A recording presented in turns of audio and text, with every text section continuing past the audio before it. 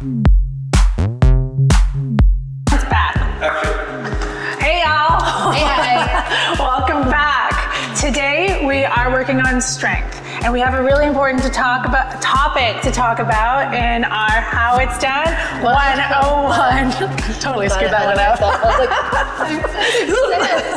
So today we're talking about muscle atrophy. So it's an actual condition, but it's also something that happens as we age. And basically, it's when your muscles start to waste away. I know that doesn't sound fun. Ooh, it doesn't sound good at all, but it's something that, you know what, we can combat. It's something that does happen to everyone, and there's tons of factors that can attribute it to it. One being lack of mobility. Makes sense. So guess what? We can help you with that. It makes sense. It totally makes sense, right? Because if you're not moving your muscle, there's no blood flow, there's no stimulation, there's definitely no growth, and eventually it'll start to shrink, right? Also, another factor that can attribute to it, lack of activity, which is almost the same as lack of mobility.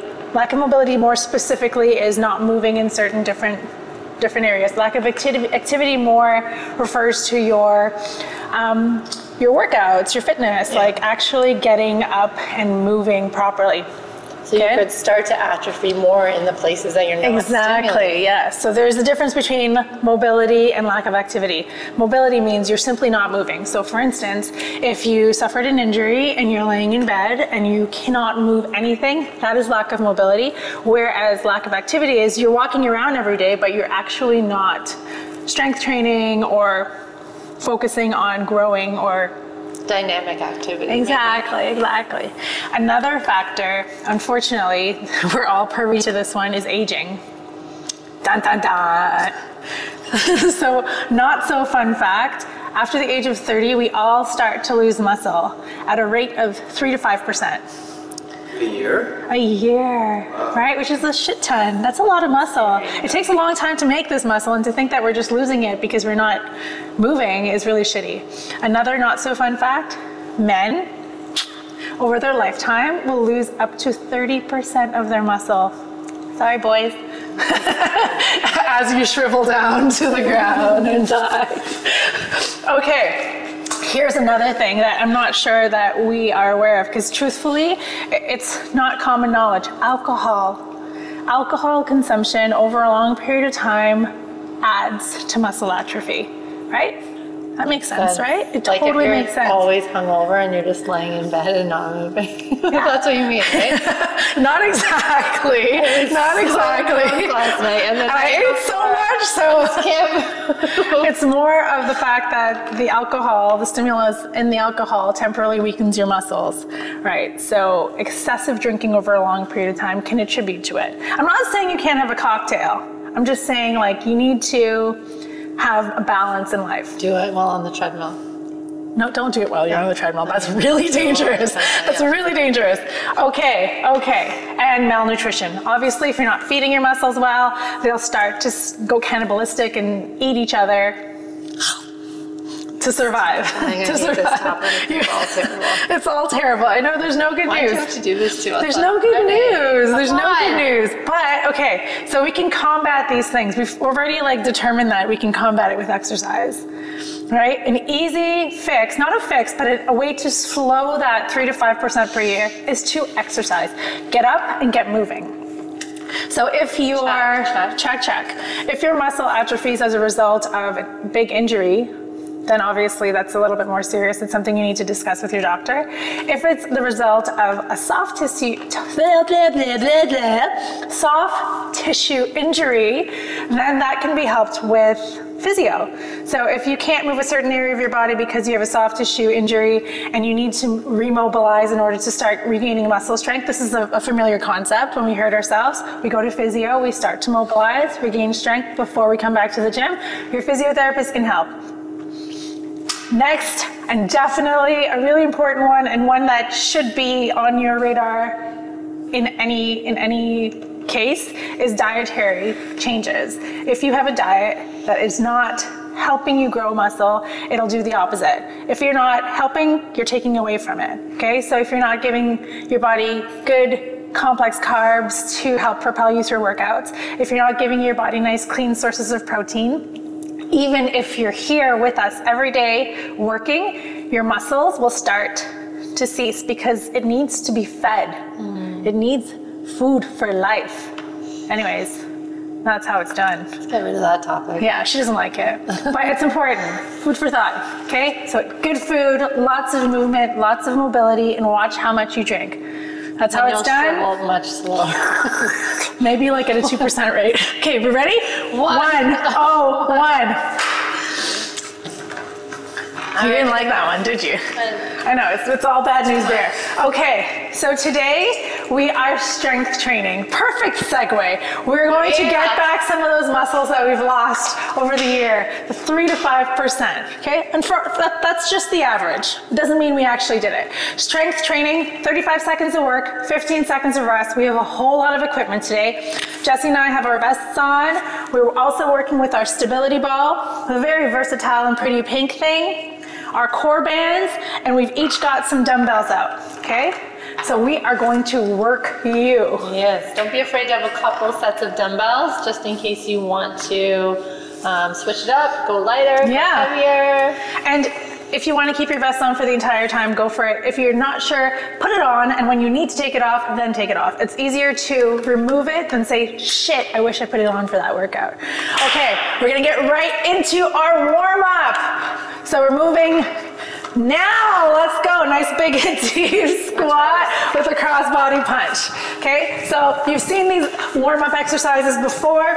We're mobilizing through the hip, trying to bring movement to all different planes. Warming up those shoulders, warming up the back of our body, the front of our body. And we're going for another 9 seconds. 5, 3, 2, and 1. Okay, we're gonna take a nice big step forward with that right foot and rotate over that forward bent knee. Always remembering to keep your gaze in line with your spine. So if you look over that shoulder, let your eyes follow, okay? That's where the energy goes. The energy flows where your eyes go. 5 more seconds here. This is a warm-up. This is a warm-up. Okay, and then we're gonna reach over to the right. Nice big step as we open up through the rib cage, working on that lateral game. You'll start to notice as we move on and you learn a little bit more through our 101s why we do the things we do, why our warm-ups aren't all in one direction, why we warm up certain areas. 3, 2, and 1. All right, so we're gonna come down to the ground. For those wide mountain climbers, taking your hands to the outside of your hands. Remember, you want to keep your gaze down. Core's nice and tight here. What do we got for time? 10 more seconds. That's a long, that feels like a long one, doesn't it? Get that heart rate up. 2 and 1. Get that blood flowing. Oh, it's flowing. It's flowing. So we're coming down for that hike to heel tap. So walking your hands out, really planting your hands through the ground. As we slide one hand back to tap the opposite toe. Really feeling that stretch through the back of the legs. That's the best part. Stretch. So try and reach back on your foot. Oh yeah, it's the saltiest part. I love it. Okay, up on your feet. Saltiest. I like salt, so it's a good thing. Me too. Okay, so we've got those alternating lateral lunges. Waking up the adductors and adductors, which are the muscles on the inside and outside of your thighs, responsible for pulling your leg back towards your body and sending it away laterally. Quite important. 3 seconds. 2 and 1. High knees. So this is probably the fastest that you'll be moving all day. Tempo tends to go down on strength days, but I want you to enjoy this little rush of blood. Push that ground away. 10 seconds. You got it, Jess? Got it. Running just as fast as we can. song. It's totally the theme song. Okay, back down. Nice big arm circles. Feeling yesterday's workout. Yes. Shoulders. And the day before. Okay, mobilizing through those shoulders. Let's switch directions. Take it behind. For me, it's a little bit stickier to reverse it. Yeah. So I'm aware of that. I'm doing... Your chest is tight. It's so tight. Tighter than the back. Boom. Okay. All right, what are we starting with? We're starting with our good mornings. Nice. So let's reach for our pink things. Pink things. I'm going to use weight. Okay. You're going to use weight? You do you, boo-boo. So if you're using pink things, you can step your feet into it. Take that band behind your head. If you're using weight like Jessie, you can take it onto your shoulders. What you want to be aware of here is that the movement comes from the hips. I want you to think of someone being behind you, pulling those hips all the way to the back wall, and we'll feel that full extension of the hamstring and the glute behind the body. I missed that set entirely. All right, so we're doing sets and reps here, guys. We're not doing laps. So we have three of those. I'm going to switch to the pink thing. Okay, we're back on in 3, 2, and 1. So I'm sending my glutes all the way to that back wall, keeping my core tight, driving through the heels to come on up. Really push down on your entire foot to keep that pink thingy stable. And here at the bottom of the movement, I'll feel my hamstrings extend and my glutes flare. Keep your gaze down, tuck that chin in.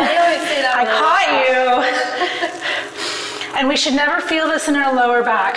There's just a small amount of work in those spinal erectors, but primarily it should be glutes and hamstrings. This is a good weight, guys. So if you can't do this weight, you can always load a bar. You can load weights.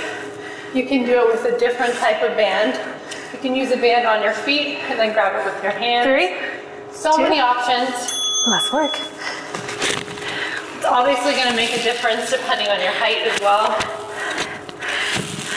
Oh yeah, and if you're a glutton for punishment, you can even walk your feet up the pink thing Totally. Run to make it harder.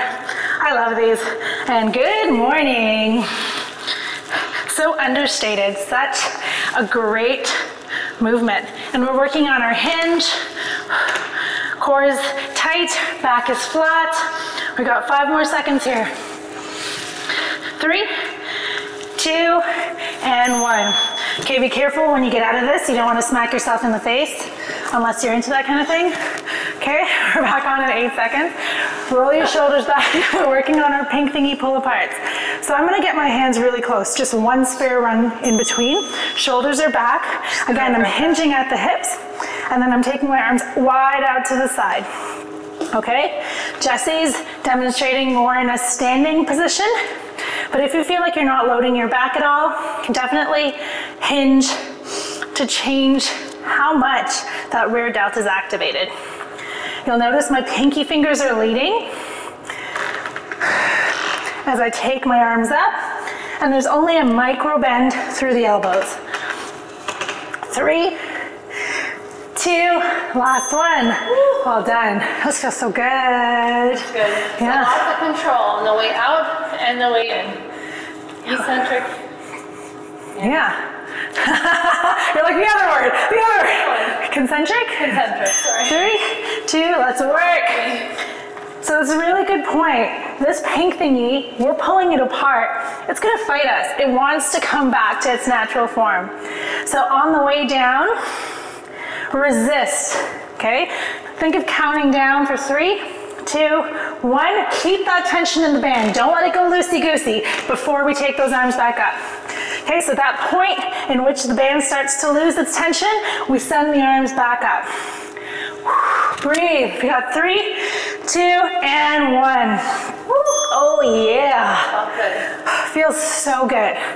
So good. So remember, guys, this is the last set. So in those last 2 or 3 reps, it's strength day. You should be feeling like it's almost impossible, okay? If not, you need to rung up or weight up. Should be like, what the hell is wrong with these two? Okay, I'm gonna stand for this last one. Shoulders back. Remember, we want to keep them retracted. Ideally, we want the scapula, the shoulder blades nice and flat on the back of your body. And we're trying not to pop through the rib cage here. Your legs are active even though we're not working on them. Think of pulling up on those thighs like if we're trying to pull high socks up. Reach through the fingertips and still, pinky fingers, lead. We've got 6 seconds here. Shoulders down and back. 3, 2, and 1. Feels so good. Like deadlift. Are you using weights or pink thing? Well, you can use either. Why don't you show them weights and I'll show them with the pink thing. Single leg deadlift. We're gonna start on the right side first. So right foot down or? Right foot planted. So if you're using that pink thing and your right foot's planted, we're gonna hold the rungs and we're tipping at the hips to send that left leg back. Quick tip here, if you keep the moving leg, ankle of the moving leg flexed and pointing down to the ground, it helps keep your hips square. Again, we want that chin tucked in so that your neck is nice and long in the front and the back. And if this isn't working for you at all, if you can't find the balance, plant your opposite foot. We're on the tippy toes, but still focusing on that right leg, okay? So let's switch over to the other side. Challenger bar too. Yeah. Stability. Nice call. Oh, she's not just cute. Okay, 4 seconds. 3, 2, and 1. Hinge, hinge, hinge, hinge, hinge. Tuck that chin in. So your ankle stabilizers, knee stabilizers, they're kicking in here. You'll see that starts to shake a little bit. And that's normal, especially if you have prior injury in those areas. Reach, reach, reach, and back up. You really want to feel the pull in that glute on the way back up. Yeah, I want you to think that the only reason your body's coming back up to standing is because that glute is shortening. Okay, we're gonna split it up, half and half. Or you can just do double leg deadlift here. I'm gonna split it up. Okay, we're back on in 6 seconds. 3, 2, 1, let's work.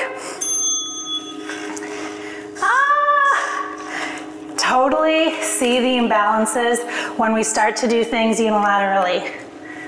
When she says unilaterally, she means isolated. So on one side, training one side at a time, switching sides. So slick. So slick. What's so slick? How I just came in and out of my pink thing. Tuck that chin in. Practice. Core's tight. One more for fun. I'm taking it down. That was 3. Yeah, no, I just did one more rep for fun. Yay. These are my favorite, like actually. Okay. Alternate, yeah? One side then the other? So we're starting in a nice deep squat. We want you to keep that dumbbell close to the body. When it gets to about chest level, flick it overhead like we're trying to toss it through the roof. Okay, down and up. I'm gonna stay on the right side for the entire time. You can alternate like Jesse's if you'd like. Be sure to hinge at the hips before coming down. And lots of upward momentum as we keep that dumbbell close to your chest. Think of shaving your chest. No hitting yourself in the face. Do not hit yourself in the face. 5 seconds. 3, 2, and 1. Okay. So when you're coming, flicking for that snatch part, I want you to think about rotating your elbow around. We don't want all the strain on the wrist. We don't want to move the weight just with the wrist. But we're flicking it through the wrist. Let's through work. the wrist, but also rounding with your elbow. A flick of the wrist. Is there a song about that? I feel like there's a song about that. Just a flick of the wrist. There's a song about everything, no? I think so. There should be. Cardi, get on that. Flick of the wrist. Oh, What's it referring to? I don't know. Just a. It could be like, it's a flick of the wrist. Doesn't need to refer to anything. Brushing your shoulders off with a flick of the wrist. One more. All right. So if you kept it on one side, like I did, unilaterally, we can alternate for this last rep. Did you find one side weaker than the other? I did not. No. I did not. These are actually one of my favorite things to do, so I tend to do a lot of them. Let's go. And we're gonna exhale as we send that up. I feel like this is my superhero moment. When that weight is up in the air, Yeah! Superwoman! Have you ever heard like before a big presentation or before you have like an event that makes you nervous, you do your superhero stance? I haven't heard that. Oh my God. Is that for you? Yeah, it works. Have you've never done it? No. Let's practice our superhero stance. Makes you feel powerful. Hands on the hips, chest erect. There you go. That's right. Can do anything. Yeah, so let's see each of your. That's mine. There you go. Okay, so we're gonna grab that dumbbell, get it nice and close to the chest, elbows close, and then we're taking it just right around the head, around the world. Now the tendency here, I'm gonna show you an error, is to pop through the chest. We're not trying to do that. The only thing moving is that shoulder bone and the shoulder socket, okay? Mobilizing through your upper middle back. So you guys can see why I said have a few different sizes of weights around. And rest. Even a kettlebell might work for the deadlifts. So many options. Or if you have a plate at home, that works well. Plate, Also, yeah, I love working with plates. I love working with plates. Yeah. It has built-in handles. 2 and 1. Here we go. It can be hard on the wrist, so you have to know how to hold the plate. And it's also about choosing the right weight. Oh, another how it's done topic We coming did at it. you. Sean and I did it in December. You did?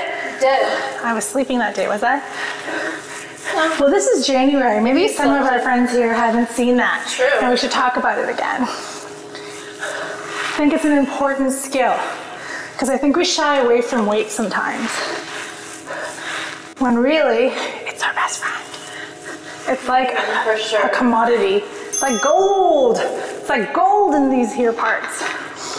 Remember, did you get your gold Peloton shoes for Christmas? No! Oh, I thought Santa can make anything.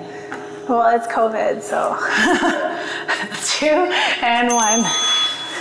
Shop has limited hours. Maybe I can like sub out gold Peloton shoes for like silver Louis Vuitton shoes or something with spikes. Somebody out there listening.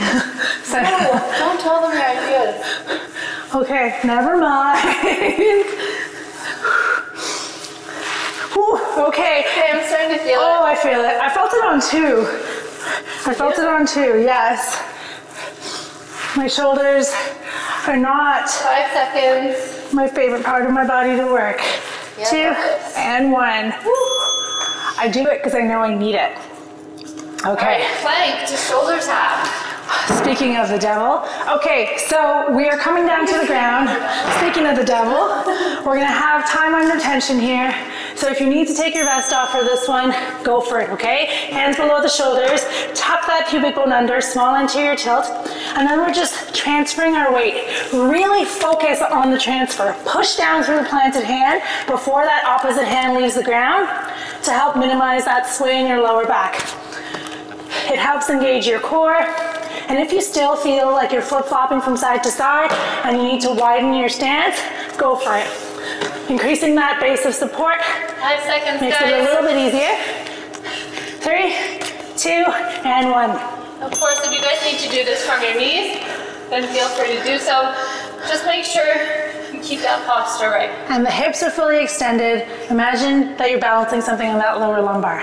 Okay? 3, A lot of the time we go up to our knees, the hips are up. Want to keep that down. so we're balancing something important. Not too much alcohol. We're not going to say alcohol since it starts to atrophy our muscles, but maybe dinner. Maybe our dinner bites on that lower back. What's your favorite meal? Oh, steak. Really? Anything with steak. How do you have it? Medium rare? Medium rare, or Chicago, or Pittsburgh. Oh, I'm hungry. So, if I had to pick something to eat forever on a desert island, Yeah. probably steak. Even though I don't know how to get steak on a desert island, but is there desert islands? Or just islands? Deserted islands. Dirted.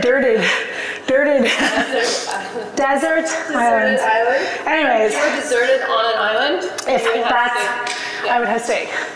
I would have steak. Or fish. I love, ooh, Chilean sea bass. That would be a lot easier. Chile, I Fish is switched. more likely. Can I change my vote? Okay, I got nods. Chilean sea bass. Chilean sea bass. Chilean specifically. Yes. That might be a problem depending on where you're deserted. Maybe we can just like, okay, sea bass. It's so buttery. I love it. What's your favorite? Oh my gosh. Well, depends. There's this potato salad that I absolutely love. I'm like a big potato salad. I don't eat meat. I love tacos. I love tacos. Tacos, cauliflower tacos, sweet potato tacos. I've never had a sweet potato tacos. I've had lots of fish tacos. Like a shit ton of shit ton. Okay, shit. I go. Oh no. Oh no, pink thingy extension. Okay, reach for your pink thingy. You got me talking about food. Okay, so we're gonna step your foot into the pink thingy. And then we're gonna loop that pink thingy around back. Walk your hands down depending on how much resistance you want and set that core. Your elbows are almost ear muffing your ears, and then we're fully extending. I want you to think about keeping those wrists neutral at the top of that movement. So that basically means we're not bending our wrist because it'll start to go into your forearm. So keep your wrist nice and straight to help isolate the movement to those triceps, okay? And remember, back here. And you guys, as you're loading this, you might need to flare to kind of get the mobility to get it above your head. And tighten up. After that, I want you to cinch it, stand nice and tall. Tighten Make sure it. that belly button's starting to spine. So we are lifting our hands overhead. What tends to happen here is we start to hike our shoulders up to our ears. We still want to keep those shoulders down and back. We don't want it to be a trap dominant movement. We want to make sure that we're really using the triceps to bend and extend the elbow. Okay, we're bend and extend the pink thingy. We've got 8 seconds left here. Work it. 4, 3, 2, and 1. All right, feels so good. If this isn't the band, I like that it's like smooth. I know there's no like. And Yeah, I like it as well. The pull is even. there's an even, yeah. If you want more resistance, you can always do single arm. Okay. If you're okay with both arms, or if you walk your hand way down that pink thingy and you feel the work through your triceps, then you're good where you are. I'm gonna choke it up a little bit. So you can really get all the way down that pink thingy. Woo, oh yeah, there we go. Keep it up, guys, for 12 seconds. Stay here. As soon as you want to give up, that's when magic happens. Keep it going. So magic is happening right now. 5 seconds. Keep that core nice and strong. 2, 1. Woo. Oh, I felt that one. The pink thingy like tried to eat my ponytail. Hike push up. Okay, so this one's gonna require a little bit of coordination. We're gonna start at the back of your ball and walk your body all the way over. We wanna get the tops of your shins onto the ball. There's a couple options here. Hands below the shoulders. We can either pull our knees in towards the ball, or we can pike our bum up towards the ceiling. Depending on your mobility, depending on your comfort level, do what works best for you. Remember that we're drawing navel to spine. There's lots of load on your shoulders here, so if you have shoulder injury, you might want to skip this one and just come down to the ground and reverse to a hamstring curl on the ball. Otherwise, make sure the shoulders are nice and steady in the shoulder socket and they're placed directly under the palms. All right? So you guys, after those triceps extensions, you'll really feel this because you're using some of your triceps to hold yourself up. Are you piking or knee tucking? And knee tucked, but now I'm gonna pike. So we're pivoting at that shoulder joint if you're piking. Palms rooted into the ground, core tight. When you come down, I don't want you to come all the way down here. No hammocking through that lower back. We're just coming to a neutral spine. And back. Woo, almost there. Floor. I just lost my ball. Last one. Keep a hole on your balls. On your ball. Singular. Okay, we've got one more before we move into our finishers. And our finishers today are really working on some of those muscles that tend to atrophy as we age. So I hope you're ready for it. We're back in 2 and 1. What a way to end. This ain't over. It ain't never over. We are not ending. So if you're doing the pike, You'll find that it's a lot slower usually than the knee tuck. You're less stable. It's taking more core work, so that work that you don't see. So bring that ball up. Pike for as long as you can. And then you can always knee tuck. There's no shame. All right. Well done. Okay, grab some water real quick, towel off, and meet us right back here in T-minus 10 seconds for our finisher.